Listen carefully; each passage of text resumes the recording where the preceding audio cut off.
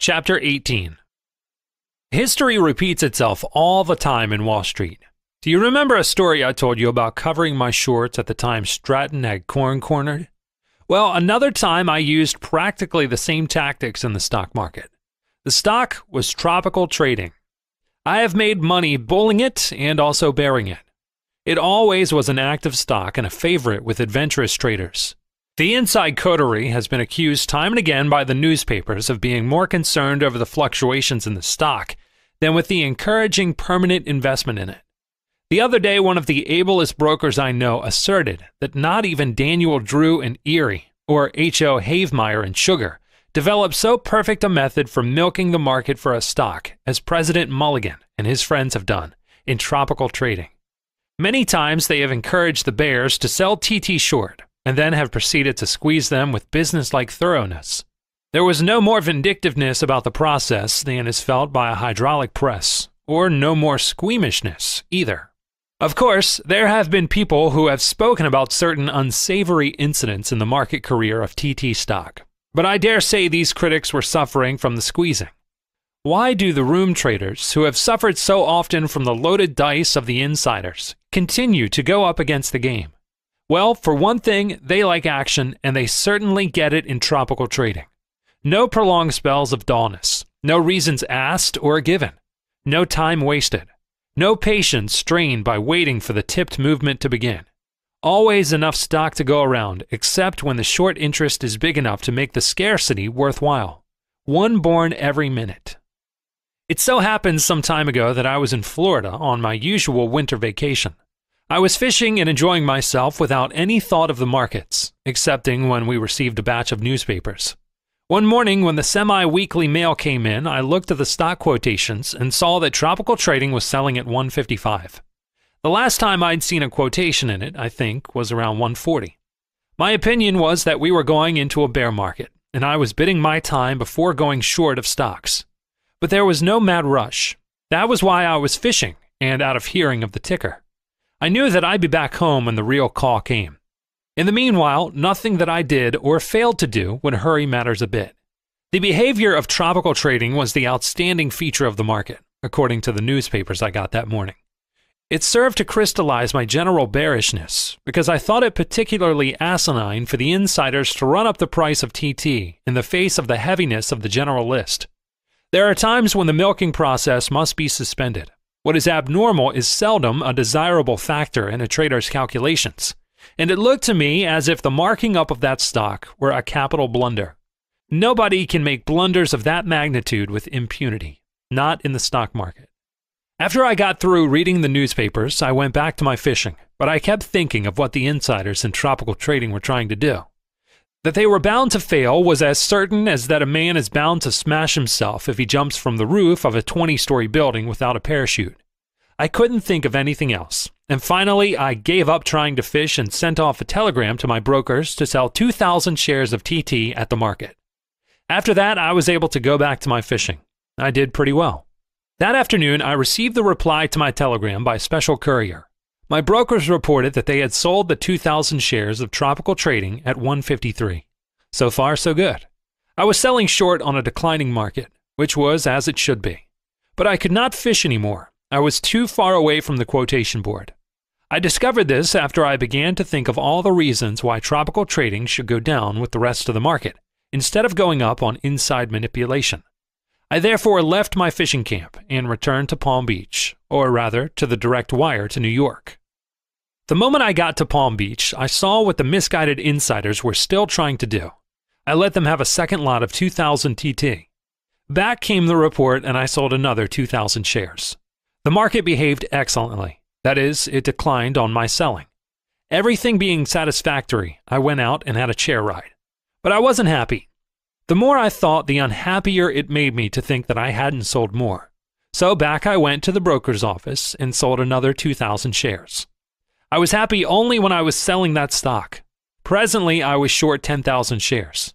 Then I decided to return to New York. I had business to do now. My fishing, I would do some other time. When I arrived in New York, I made it a point to get a line on the company's business, actual and prospective. What I learned strengthened my conviction that the insiders had been worse than reckless in jacking up the price at a time when such an advance was not justified either by the tone of the general market or by the company's earnings. The rise, illogical and ill-timed though it was, had developed some public following, and this doubtless encouraged the insiders to pursue their unwise tactics. Therefore, I sold more stock. The insiders ceased their folly. So I tested the market again and again, in accordance with my trading methods, until finally I was short 30,000 shares of the stock of the Tropical Trading Company. By then, the price was $133.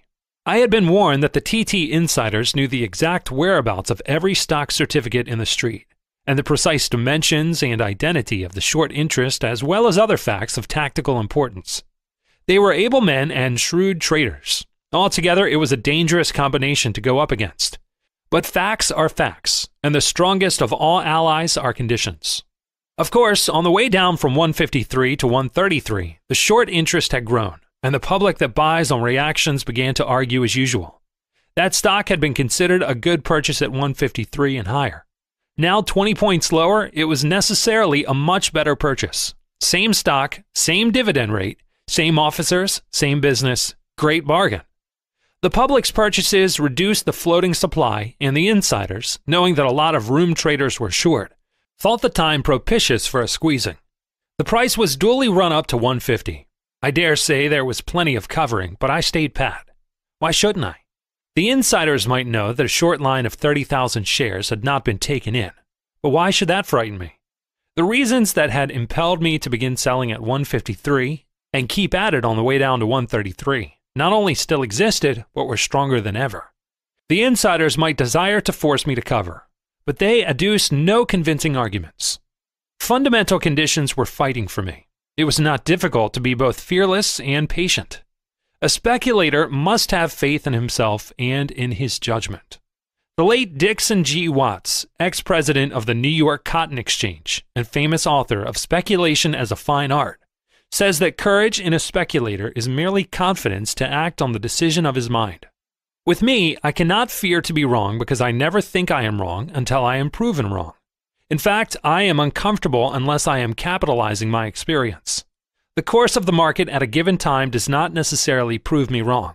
It is the character of the advance or of the decline that determines for me the correctness or fallacy of my market position. I can only rise by knowledge. If I fall, it must be by my own blunders. There was nothing in the character of the rally from 133 to 150 to frighten me into covering, and presently the stock, as was to be expected, started down again. It broke 140 before the inside clique began to give it support.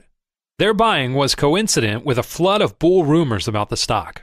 The company, we heard, was making perfectly fabulous profits, and the earnings justified an increase in the regular dividend rate. Also, the short interest was said to be perfectly huge, and the squeeze of the century was about to be inflicted on the bear party in general, and in particular on a certain operator who was more than overextended. I couldn't begin to tell you all I heard as they ran the price up 10 points. The manipulation did not seem particularly dangerous to me, but when the price touched 149, I decided that it was not wise to let the street accept as true all the bull statements that were floating around. Of course, there was nothing that I or any other rank outsider could say that would carry conviction either to the frightened shorts or to those credulous customers of commission houses that trade on hearsay tips.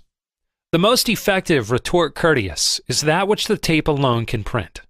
People will believe that when they will not believe an affidavit from a living man, much less one from a chap who is short 30,000 shares. So I used the same tactics that I did at the time of the Stratton corner in corn, when I sold oats to make the traders bearish on corn. Experience and memory again. When the insiders jacked up the price of tropical trading with a view to frightening the shorts, I didn't try to check the rise by selling that stock.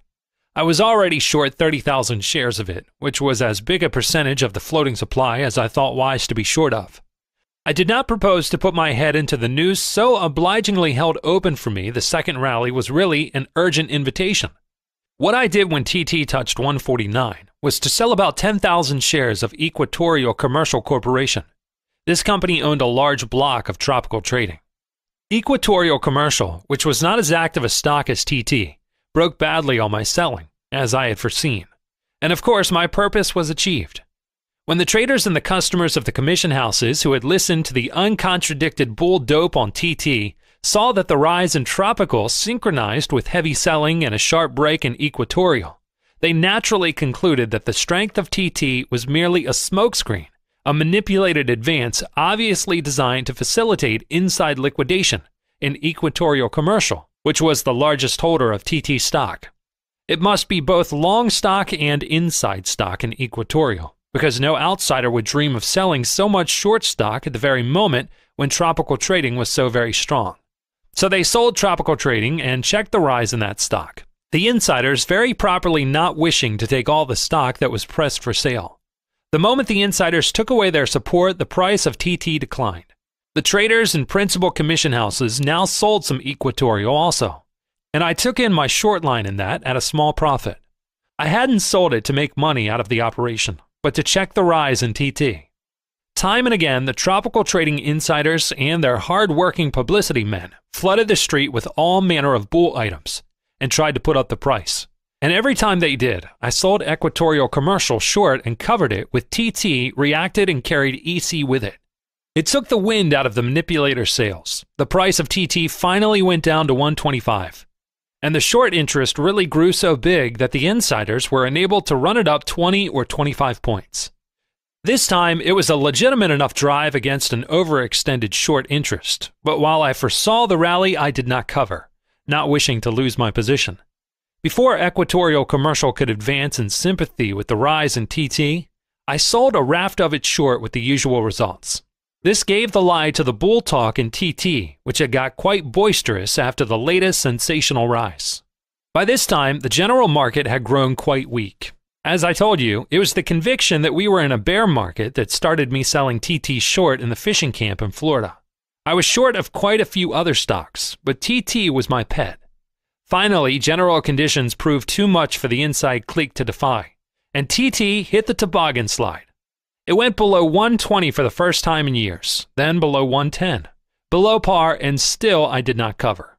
One day, when the entire market was extremely weak, tropical trading broke 90, and on the demoralization I covered. Same old reason. I had the opportunity, the big market, and the weakness, and the excess of sellers over buyers. I may tell you, even at the risk of appearing to be monotonously bragging of my cleverness, that I took in my 30,000 shares of TT at practically the lowest prices of the movement. But I wasn't thinking of covering at the bottom. I was intent on turning my paper profits into cash without losing much of the profit in the changing. I stood pat throughout because I knew my position was sound. I wasn't bucking the trend of the market or going against basic conditions, but the reverse.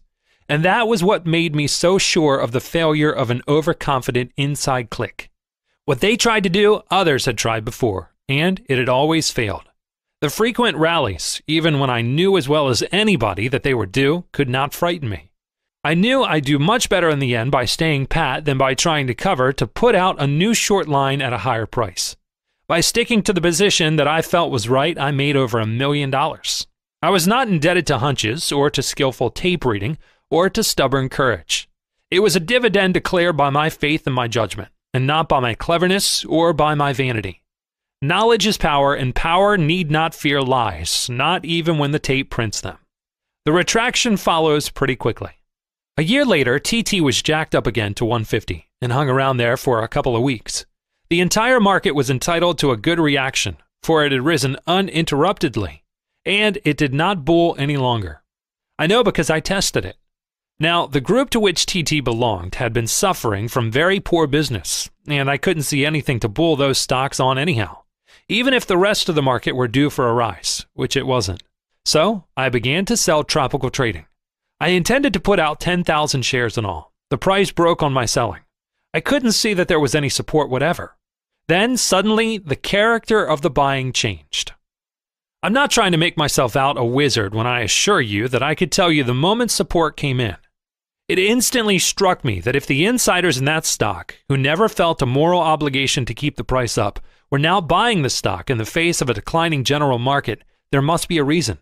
They were not ignorant asses, nor philanthropists, nor yet bankers concerned with keeping the price up to sell more securities over the counter. The price rose notwithstanding my selling and the selling of others, At 153, I covered my 10,000 shares, and at 156, I actually went long, because by that time the tape told me the line of least resistance was upward. I was bearish on the general market, but I was confronted by a trading condition in a certain stock, and not by a speculative theory in general. The price went out of sight, above 200. It was the sensation of the year. I was flattered by reports spoken and printed that I had been squeezed out of $8 or $9 million. As a matter of fact, instead of being short, I was long of TT all the way up. In fact, I held on a little too long and let some of my paper profits get away. Do you wish to know why I did? Because I thought the TT insiders would naturally do what I would have done had I been in their place. But that was something I had no business to think, because my business is to trade. That is, to stick to the facts before me and not to what I think other people ought to do.